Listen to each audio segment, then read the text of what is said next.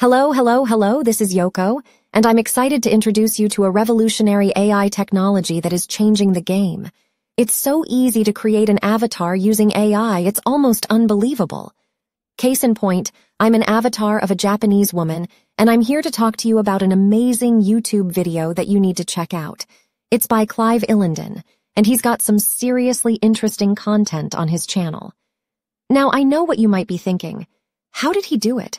Creating an avatar sounds complicated, but let me tell you, it's not.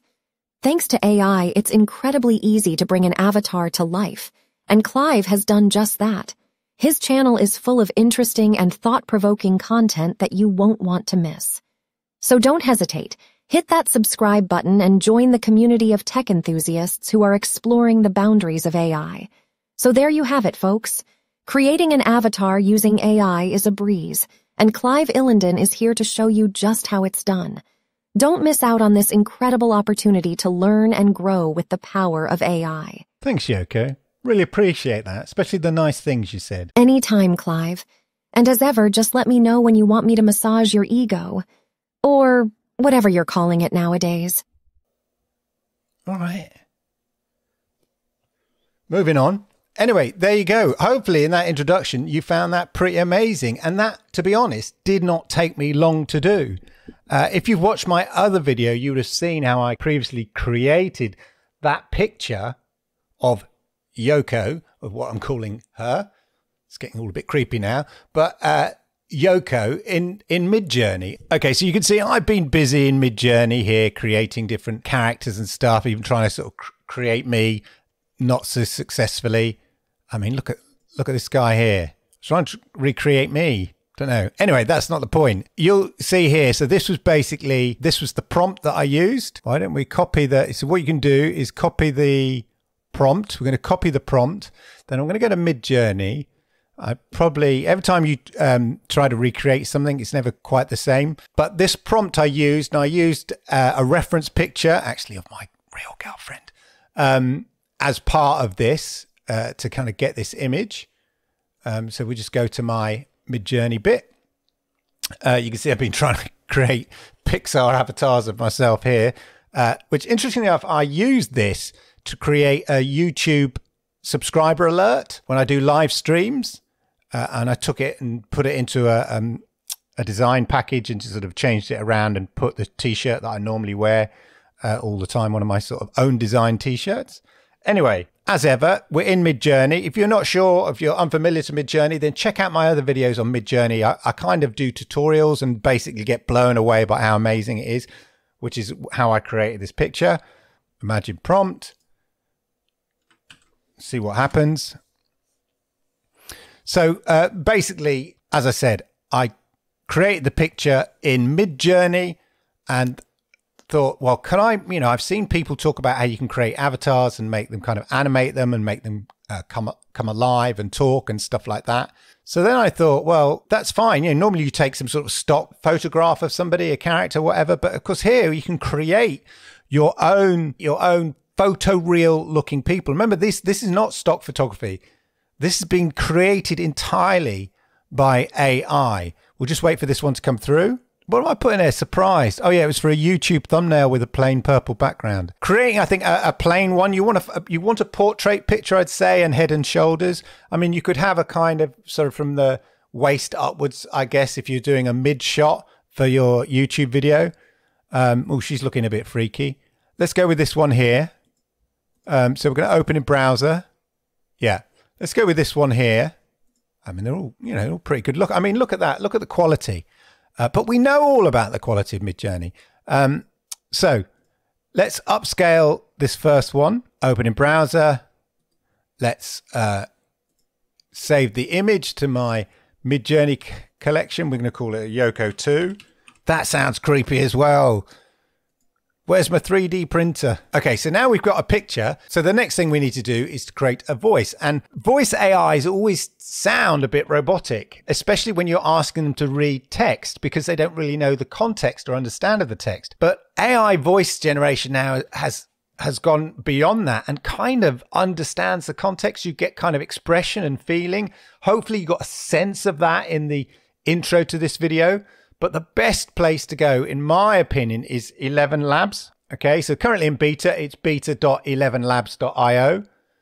Okay, and then they've got loads of already kind of pre-made voices, and you can even clone your own voice, which I've done in the Voice Lab. So for instance here, instant voice cloning, you can add a voice. All you need to do is upload some audio. You could design a voice, which may be, tweak an existing voice, or instant voice cloning, which I've already done. So if I go to the Voice Lab, I've got one here, and this was meant to be me. Now it's only of me reading out maybe 30 seconds of stuff. Ideally, you should read about 5 minutes. So the more data it has, the more accurate it will be. But let's just have a listen. Anytime, Clive. And as ever, just let me know when you want me to massage your ego. I'll just go to history. Here we are. Or whatever you're calling it nowadays. Hi, I'm Clive, and what I'm about to tell you will blow your mind. I've been created entirely by AI. In fact, even what I'm saying was created by AI. If you want to understand how I was made, and no, it's not the birds and the bees. It's based on about 30 seconds of me talking. Amazing Clive Illenden YouTube channel. The guy is awesome, even if I do say so myself. A little bit posh than I actually am in its sound, but the more data you feed it, the better it will come across. But as I say, they've got their own voices as well. Here you can create your own voices, and then they've got some pre-made ones here, pre-made like Adam here. Anytime, Clive. And as ever, just let me know when you want me to massage your ego, or whatever you're calling it nowadays. You get the idea. Let me just put my headphones so I can hear it as well. Then they've got Antonio. Anytime, Clive. And as ever, just let me know when you want me to massage your ego, or whatever you're calling it nowadays. Oh, coughs. I put in the coughs there in brackets to see whether it would interpret cough in the synthesized voice, but obviously not. But I found it quite funny. So then you've got things like Bella, which I think is the one I used. Anytime, Clive. And as ever, just let me know when you want me to massage your ego, or whatever you're calling it nowadays. Coughs. Younger voice, I think. Anytime, Clive. Okay. And as ever, just let me know when you want me to massage your ego, or whatever you're calling it nowadays. Coughs. Rachel sounds like. Anytime, Clive. And as ever, just let me know when you want me to massage your ego, or whatever you're calling it nowadays. Okay. Coughs. Compared to most AI voices, there's sort of expression in there. Certainly more expression than you normally get in an AI voice. And bear in mind, they're reading the text that you're giving them and then finding the correct expression for it to a certain degree, or at least sounding like they're giving feeling and expression to it. And that's the real stunning thing about this AI voice creation by 11 Labs, which is sort of beyond your normal voice creation that we're all kind of come used to. The fact that it's not taking any time to read that text and then almost instantly put certain sort of meaning and expression into it. Anyway, once you've done that, you found the voice that you want, you need a script. Yeah. So what I did, of course, I thought, to make this video kind of feel genuine, especially that introduction, I want it all done by AI. So I went to CHAT GPT here and we had a bit of a conversation. So it took a few goes here. So I put in here, I've created an avatar using AI from the picture to the voice, from picture to the voice. And now I need a script for the avatar. I want you to write an introduction for a YouTube video that explains this. The script needs to be funny, but surprising, and mention my YouTube channel, Clive Illenden, and how people need to subscribe to the channel to find out more information on how I was created. Okay, and then I sort of confused it because I put in how I was created. And so you'll see from the script, they put there, hello, I'm your host, Clive Illenden. So it thought I'd created an avatar of myself. You see, I've created an avatar using AI. That's right. I've used artificial intelligence to generate an avatar that looks like me and sounds like me and can even act like me. Well, so I kind of realized my mistake and I said, okay, but do it in the voice of a female called Yoko who's talking about my channel. Absolutely got you covered. Hey, fellow viewers, this is Yoko, an avatar entirely made with AI that looks like him and talks like him and acts like him. Well, again, we're not talking about an avatar that looks and talks like me. So then I put here, and also I didn't like she says, oh, this guy knows how to bring the laughs. He certainly does know how to bring the laughs, but that's not the point of the YouTube video. I don't want to disappoint people. I'm not providing loads of laughs in this video. I'm providing education. Yeah, we like to inform, educate, and entertain.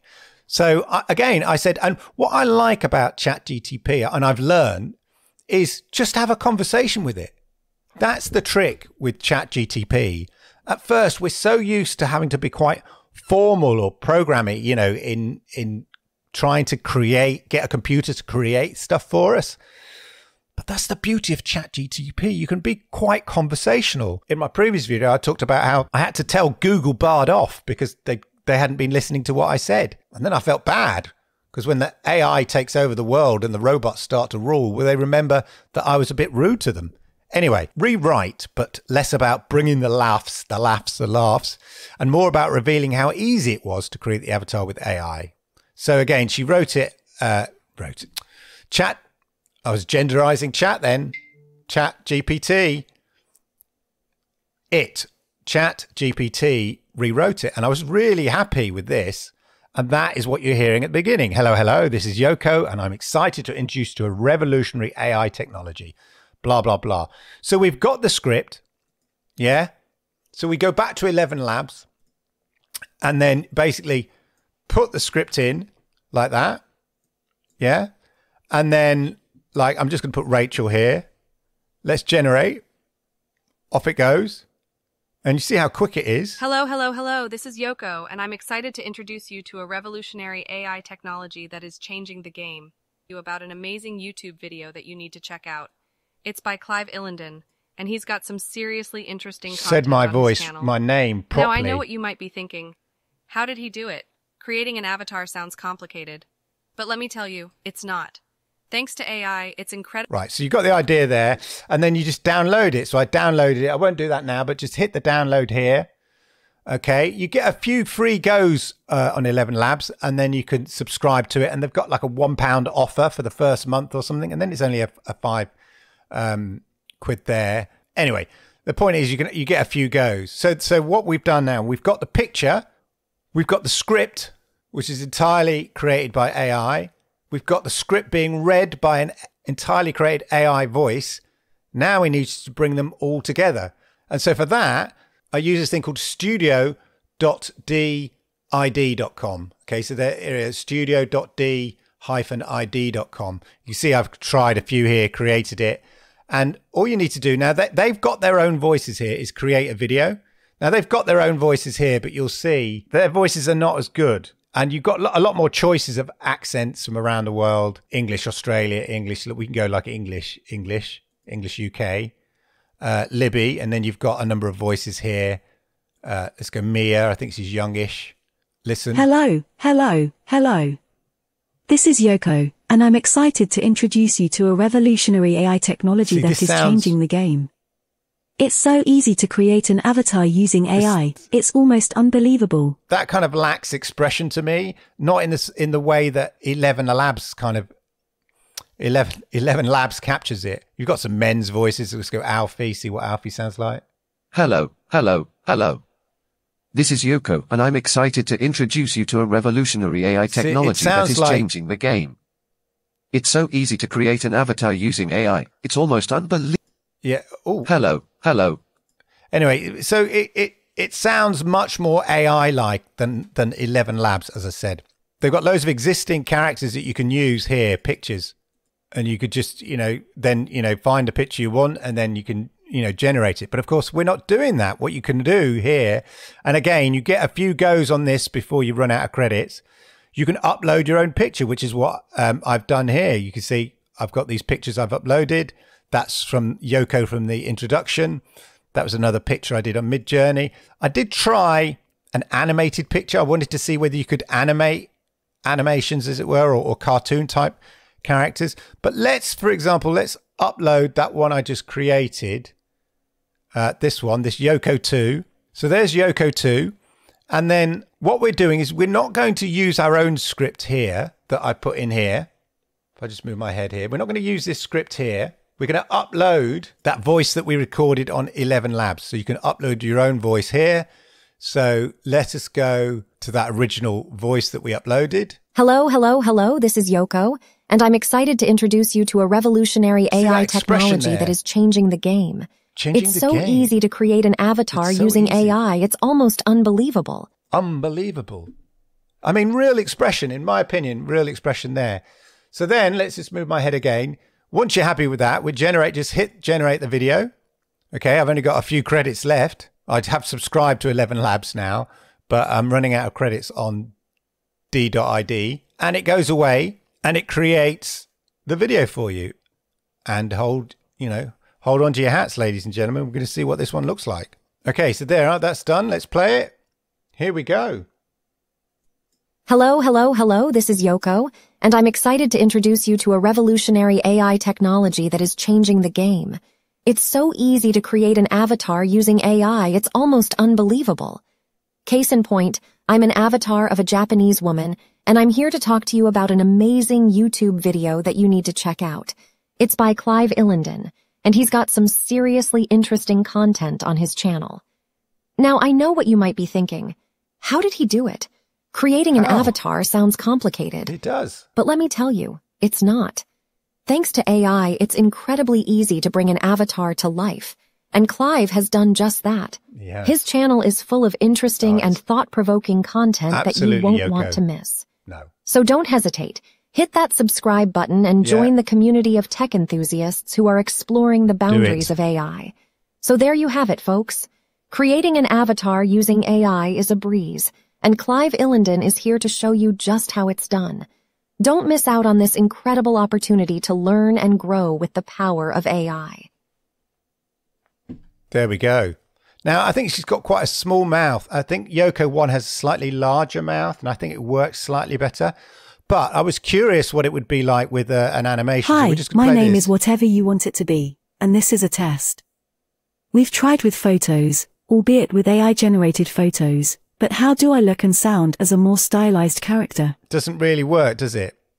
Because what they do is they animate the figure, and I think it's easier to animate an existing human frame rather than a stylized cartoon. So it looks a bit chonky, it doesn't quite work.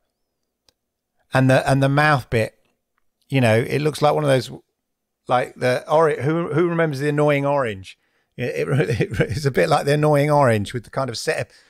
It's disturbing because you've got a set of human teeth on a cartoon style character. Photos, albeit with AI-generated photos, but how do I look and sound as a more stylized? So there you go. As I said, it's super easy to do, and you've got that. Then you can, once you're happy with it, you can just download it. So the potential there, just use your imagination. I mean, you can write your own scripts, of course, but I just wanted to apply the principle of having AI do it all. Yeah, just to show you how easy it is. And to be honest, that took no time at all. Obviously, it took me longer to explain that it does to actually do it.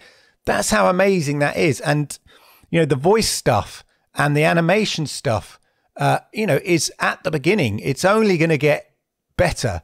And you can see how this is going to be really exploited by people who, you already have those annoying kind of spammy type videos with AI voices.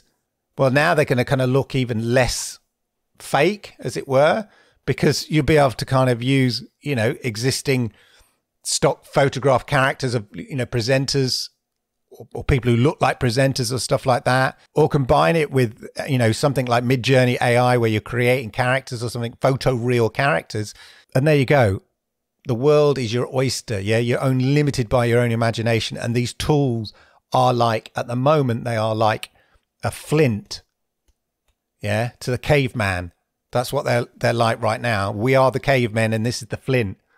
But it won't be long before this is a sophisticated and precision tool. Anyway, I hope you found that useful. I hope you found it interesting. If you did, then please hit the likes, because I like it, YouTube likes it, Yoko likes it, and it helps people like you find content like this. And Yoko and I would really appreciate it if you did hit that subscribe button, toggle that notification bell, and that way you'll know when I go live with amazing content just like this. Oh yeah, and why don't you check out the videos over here? I think Yoko would agree they are very, very good. Don't you, Yoko? Yeah, check them out.